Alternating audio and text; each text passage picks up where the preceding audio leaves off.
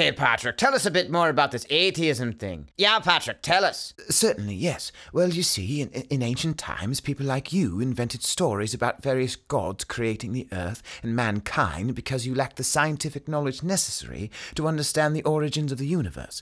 But in my day, thanks to scientific progress, we do understand these things, and so it's no longer necessary for us to fool ourselves into thinking that some silly God created us. But what about all that stuff that defies scientific explanation? Isn't that evidence of God's existence? Yeah, riddle us that, Patrick. Stuff like what? Well, how about the multitude of miracles in the Bible, chief among them the resurrection of our Lord Jesus? Oh, you sweet little simpletons, people don't rise from the dead.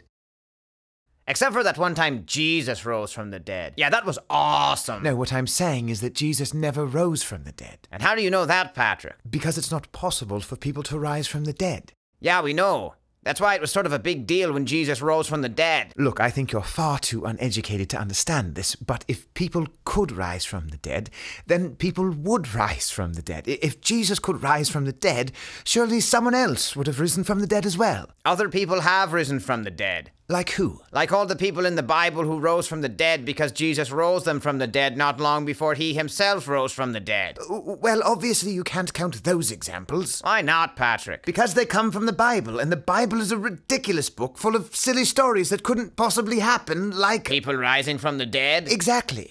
Right. So according to you, the resurrection doesn't prove the existence of God because it never happened. And we know it never happened because we know that people can't rise from the dead. And we know that people can't rise from the dead because no one ever has risen from the dead, if you don't count all the people who have risen from the dead.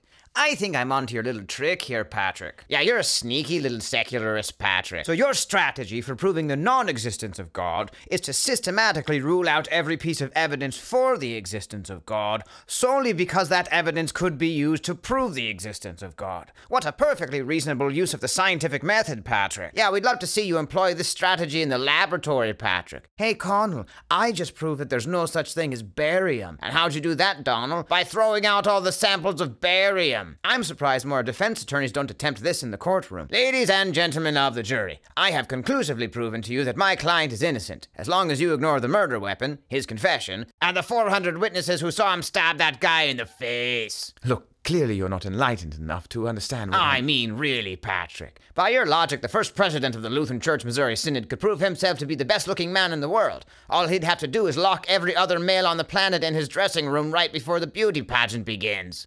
Oh, no, even then I would still lose. So I may not be a scientist, Patrick. I may not possess your superior intellect and education. I may even be a superstitious Neanderthal who thinks that thunder is what happens when God yells at leprechauns. I think it's the result of a shockwave in the air due to the sudden thermal expansion of plasma in the lightning channel, but that's because I'm stupid. Nonetheless, I still know a lame argument when I hear one. And when you accuse Christians of remaining in ignorance because they refuse to allow any evidence to challenge their theistic worldview, only to dismiss every eyewitness account of our Lord's resurrection solely because it challenges your atheistic worldview, well, that's not just lame, it's also a wee bit of the clover calling the grass green. That's an adorable Celtic twist on a classic idiom, Patrick. Don't be absurd. I treat the Bible exactly the way I treat everything else. I'm a man of reason and evidence and facts. I'm a man of science, a world-renowned evolutionary biologist. I defy you to give me one example of something that I believe in despite no scientist ever having seen it happen. Evolution. Dang it.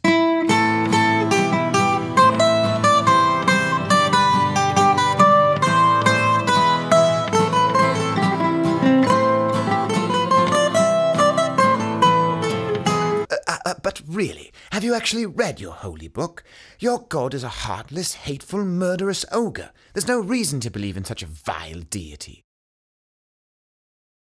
I'm sorry, Patrick. I'm going to need a second to recover from that. Yeah, Patrick, stop in the name of logic before you break my brain. Placing your failure to properly understand the justice of the Almighty aside for a moment, did you honestly just argue that God doesn't exist because he's mean? Why, if being a jerk made you cease to exist, then every war in human history would have been over the second it started. Rosie O'Donnell would have disappeared in a puff of smoke in 1998 instead of getting fired from The View once every 7 minutes. And that jerk who makes those Lutheran satire videos wouldn't even be able to finish recording